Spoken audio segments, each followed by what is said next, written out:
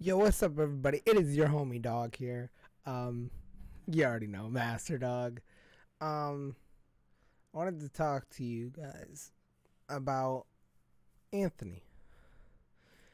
Anthony got Robux, so he will look different on the channel now. Every video past SGS7, he will look totally different because he recently got Robux.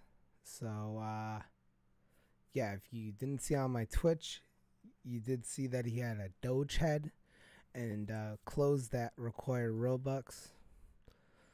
So he won't be your the friendly face that you've seen in almost every video anymore. He is done with that look, and he's moved on. Now he has the Doge head, and I don't know what else to say. Just FYI, after SGS7, he looks totally different.